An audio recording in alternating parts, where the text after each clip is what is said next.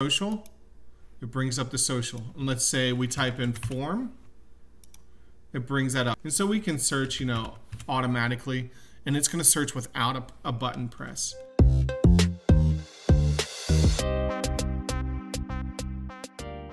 Hey everyone, this is my SharePoint questions, and today I wanted to go over UX and UI of Searchboxes. So I put together a nice little list here. We're going to look at other search boxes like Google, Bing, Amazon, see what the professionals do, and then we're going to create one ourselves in PowerApps. So first thing I've noticed is that every search box uses a magnifying glass. Every search box that I see, every good one uses a magnifying glass. So we want to use a magnifying glass. We can use a placeholder text. So this says like search here. So it's like the behind the search box text. Provide a button. In PowerApps, we want to provide a button. We could use two different buttons if we wanted to search different types, but that's not really necessary. Search icon position. So this is the magnifying glass. Like, do you want it on the right side or do you want it on the left side?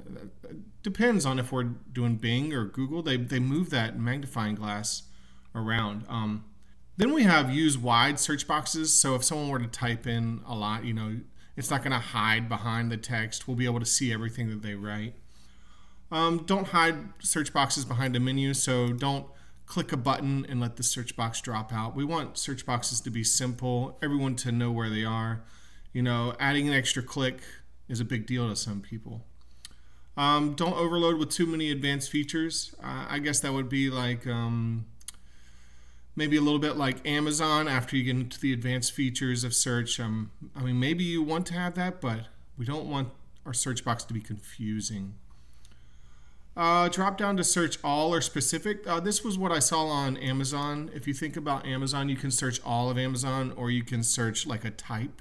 So you can search furniture or house or computers. That's something I saw. And then keep it simple. I know that everyone always says this. Keep it simple works with everything. People want simple. We don't want to struggle when we search. If you struggle when we search, people aren't going to want to use your app. So let's kind of take a look at some different search boxes. So if we take a look at Google here, you'll notice that it's right in the center and the magnifying glass is on the left side. So Google is very simple, and this is probably the #1 search box in the world. It has rounded corners. When you click on, hover over it, it highlights. It has two buttons. So like I said, we want one or two buttons. So you can Google search or I'm feeling lucky. I'm not sure how many people use that. I've never seen that it actually changes to I'm feeling funny or everything.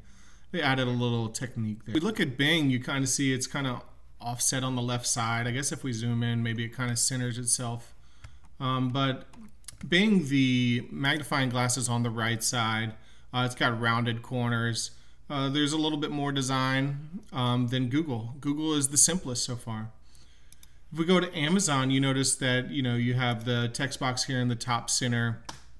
You have a button click in orange. It looks like they have an orange border around the whole entire thing. And then you have your types on the left side. You can search for clothing or computers and electronics or all departments.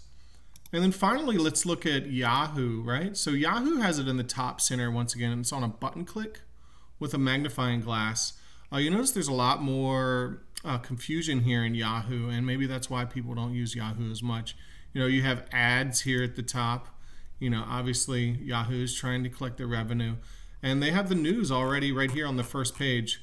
So the simplest and most used search is actually Google. Let's get into PowerApps. I have a Power App here, and this is just a SharePoint list, and I made a nice little gallery, added a couple text boxes at the top, and we have event name, type, address, and date, and none of this data is real. I just kind of made some data up. So first thing we want to do a text search box is add a text input, right? So I'm going to do just like everyone else does. We want the search box in the top center, right? Why do we want to be different? Do we want it on the left side like SharePoint used to be? They had a little search box over here on the left. And now if you notice the new modern UI, they moved the search box to the top center. So most search boxes are in the top center. And what you're going to want to do is remove that text input and then the hint text. So this is that text behind it. So you can type in search here. I wonder if hint text is on the left side. Let's see. And, oh yeah, hint text. So we'll just change it to search. So now when we play, you'll see that we have search here. If we decide to type, search disappears. So you could put search, you know, whatever you'd like. You could put search event, right? We could do search event name if we wanted to let the user know, you know, it's more specific. But that's using that behind the text box hint text. That's what you want to use. Now, what we want to do is be just like everyone else, right? I understand we may think we're the most brilliant PowerApps people, but there's people at Google, Bing, Microsoft. These people have been doing this for years. So why are we going to be any different? So let's create an icon, and it's going to be a magnifying glass, right? So let's see if we can find that. I know it exists. It should be near the top. There it is. Search. And I'm going to fill it in with a white and then give it a background color. And maybe, do we want to be like Amazon? I'm not sure. Maybe we'll give it an orange, kind of like Amazon. And I'm sure we could add a little border here. And I'm going to remove the border from my text box here because I want it to be I want it to kind of be seamless. So I'll give it a 2. There we go. So now we have a search box. It's centered, and both of our borders are matching. It's square. So you see, and we have a nice little button here. So already we're doing, you know, tons of things correct. We're making search really simple. Now, depending on if you're searching SharePoint, SQL, the Dataverse, your search is going to be different, right?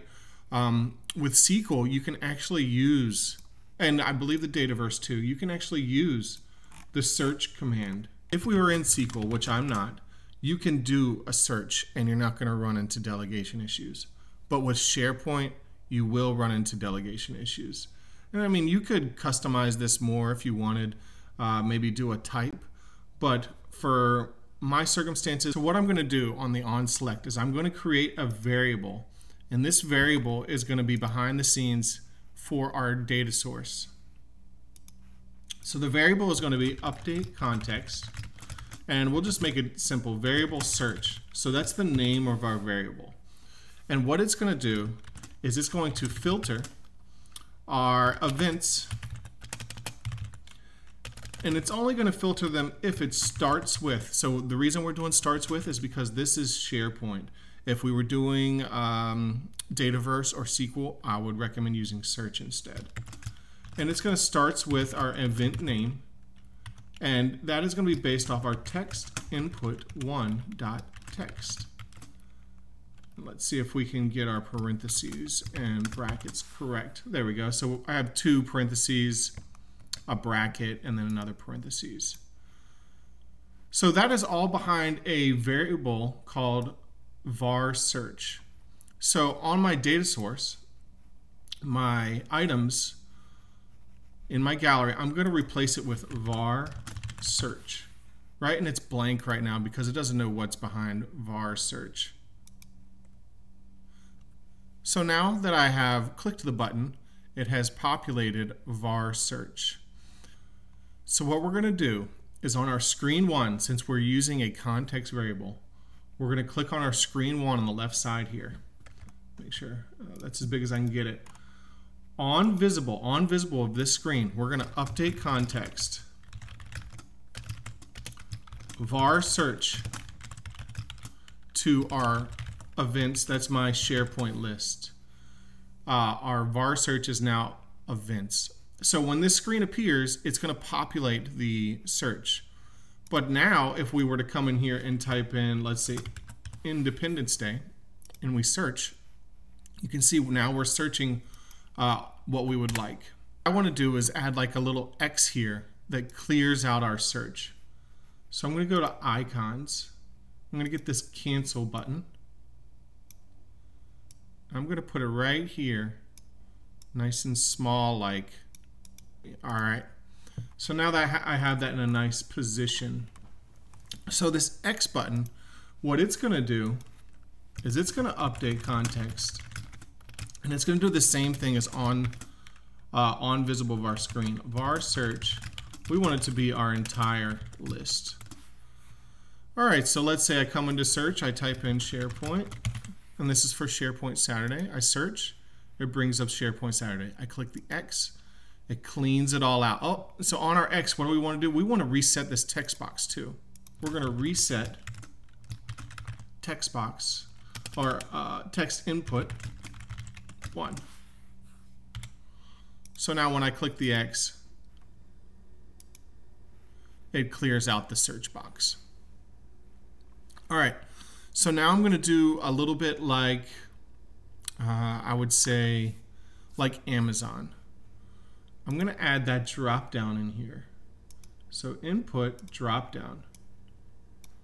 We're going to add a little drop down just like we're Amazon.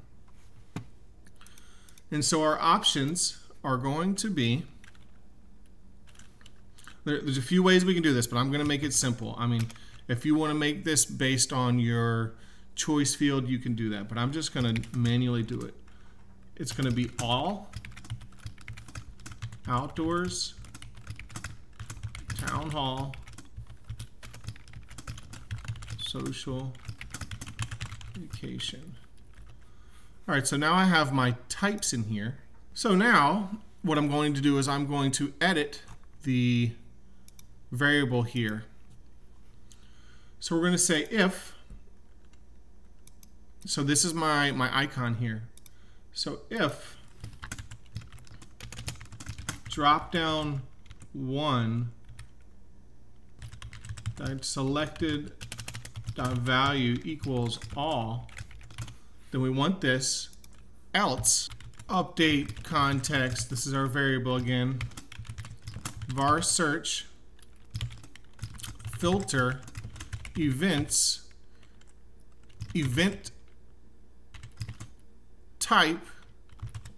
equals drop down 1.selected value, and then we're going to do a second criteria, which is going to be our StartsWith EventName text input 1.text. All right, that all looks correct. So pretty much if it's all, it's going to search all of the options. If we select something in the dropdown, it's only going to search that event type. So let's go ahead and try it out. So let's do town hall. And if we search with it blank, it brings up the only social. It brings up the social. And let's say we type in form. It brings that up. And then so let's change it to vacation form, because we know form success is not a vacation type. It should be blank. And so now it's blank. If we go back to all, search, it'll bring up form success. We clear it out. It now clears out our data. So this is a search box that's very similar to Amazon. Pretty much we have our behind the scenes text here. We have all with different types that we can populate. And we have our search box, our search icon. Now, I just wanted to show one more way to search, because I also like this way. So let's say we have a text input, right? And this one, I'm going to make the border blank and a search in the hint text and nothing here. Now you notice that it's blank, and I've seen this one before too. And we can draw a line. So let's go to icons, shapes, a rectangle. I want a little tiny line. I want it to extend across, and the height is 1. So here's another way that I've seen search, is just, it's a line. All right, so we have another search box here, and I've done this one before. So I would say you use the top search box for many different options like Amazon, but this bottom search box, it's not going to have a button. It's just going to automatically search once we start typing. So how do we do that? In our gallery, instead of the data source being a variable, we're just going to search the events and the text input. So on our items, we're just going to change it to filter events if it starts with, and we're going to say text input 2.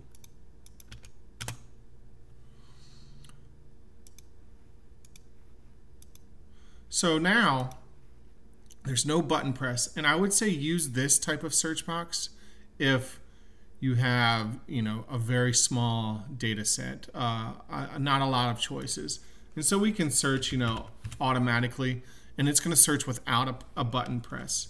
I would say use this for, maybe a smaller data set. Maybe you like this version better, but you never hit the search box. You just have a blank search with space, and you leave in the hint text, and maybe we change it to, search event name, just to be more specific, so people know that you can search here. And you would set the icon to view so you can't click on it, but you just search right in, and it's going to search right away instead of doing the button click. I do think the Amazon version is for large data sets. If you have a small data set, this would be okay. Give yourself different options. Who knows how to do it perfectly? I mean, maybe Google's perfect, but there's other ways to do it. So thank you guys for watching. I hope this was helpful, doing Search UX UI. If you like what you've seen, please like and subscribe. I'm going to keep making videos. It seems to be working. So thank you guys. Thank you everybody who has already subscribed. I'm almost to 500 subscribers. I'm getting there. Thank you.